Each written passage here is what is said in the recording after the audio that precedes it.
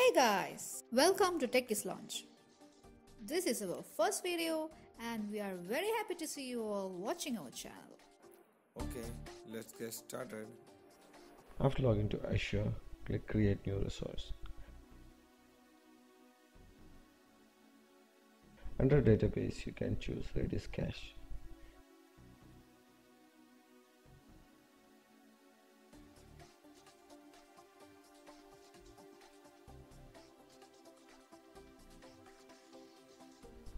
Give a unique DNS name. Let's give my test Redis Cache one.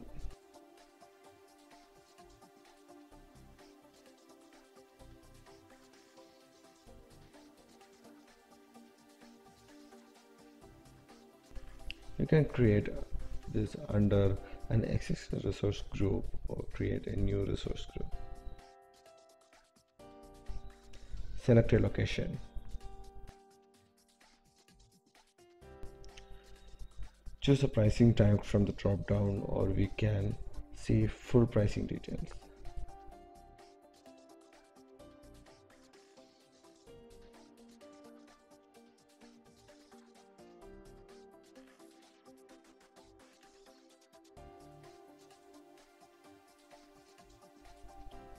It is pretty costly, so we have to be careful while choosing the pricing tab.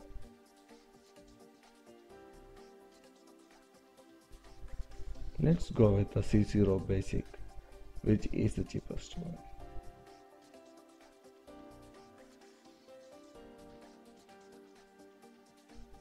Now we can click the create button to create the Redis cache.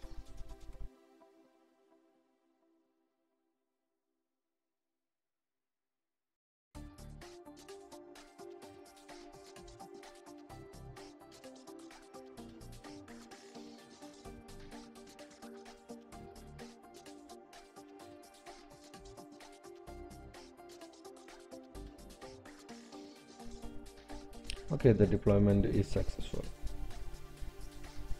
We can go to the resource group and see the Redis cache is created.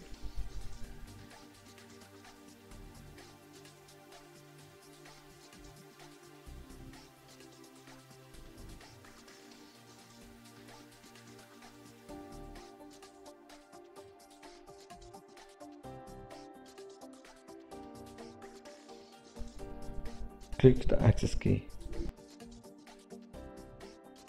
Here is the primary connection string which requires to use in our MVC application.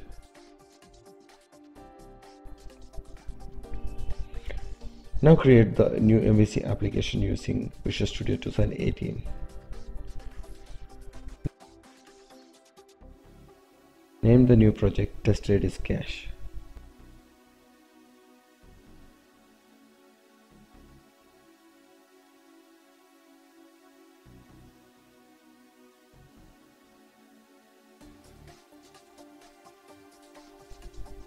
Set MVC with no authentication.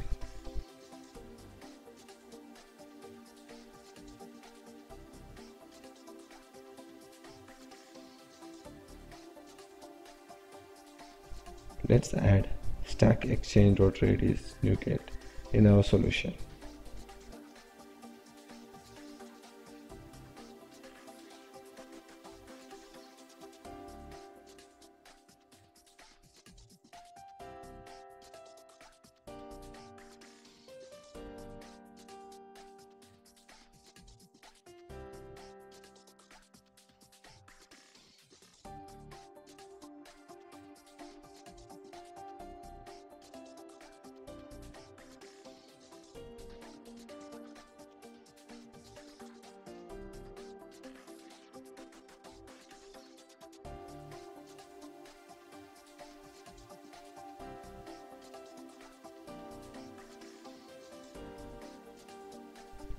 And the connection string details in the web.configuration file.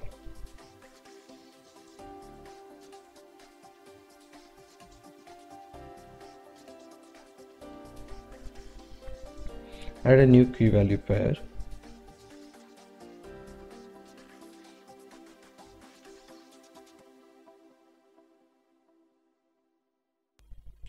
Name it cache connection and get the connection string from Azure.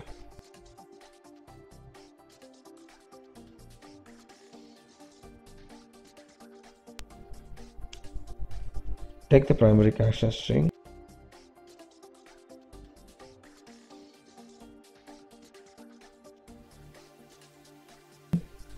save the file.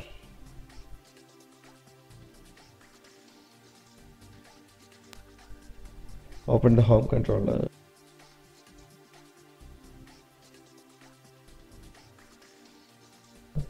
and remove the about and the contact methods.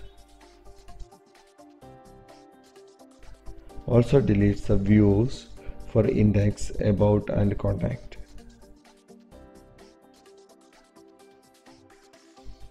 Now come back to home controller and add two parameters.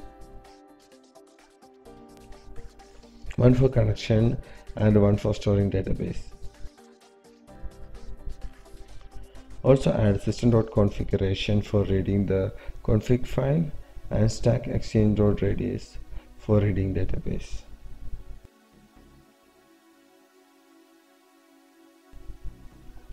Now we can add a constructor to get the connection from the Azure. Read the connection string from the config file and connect to Redis.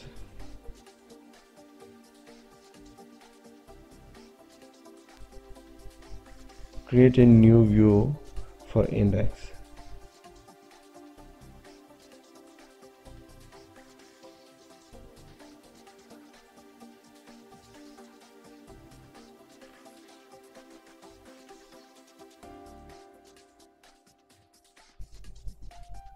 Need a form for post, one text box for command, one text box for setting the messages in Redis cache and one for its name. Next, one text box for the name, used for saving message which stored in the Azure. Come back to the controller and post method for index with the four input parameters to read from the view.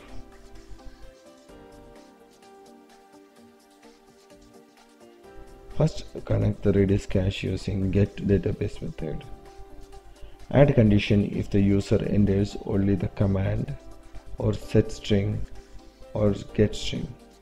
Now run the application in debug mode.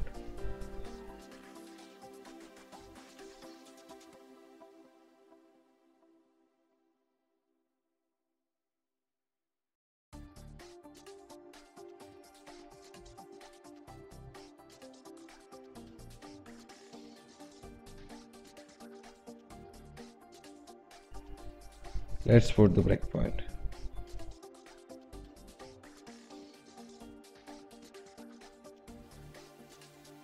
First we will try with the ping command.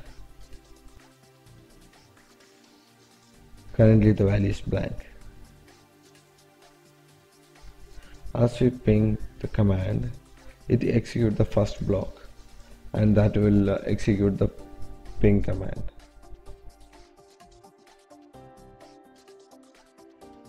And if you see the response, the ping command, it is pong. We can show it in the browser. Let's try to store some values in the message with the name. We will name the first string as message and the value hello world.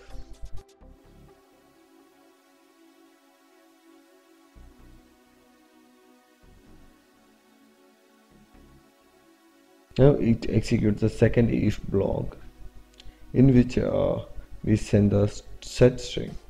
Once set string command executes, it returns the status, either it is stored or not, and the value is stored in the Redis cache corresponding to the name message.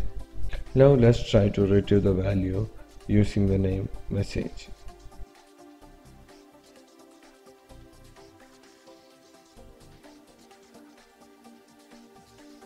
Obviously, as expected, we got a hello world.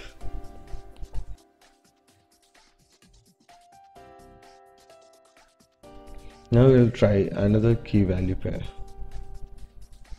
message2 and hello world.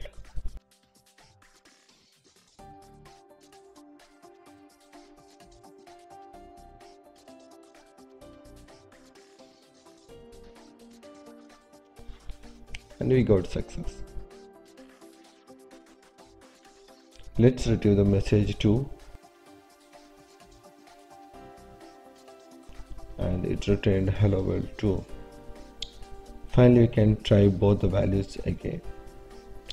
First key message and return hello world, and second key message2 as expected the values hello world 2. Okay techies, you can find the source code from the link mentioned below. Please do like and share our video. And of course, please subscribe to our channel for more interesting topics coming up soon. Take care. Bye-bye.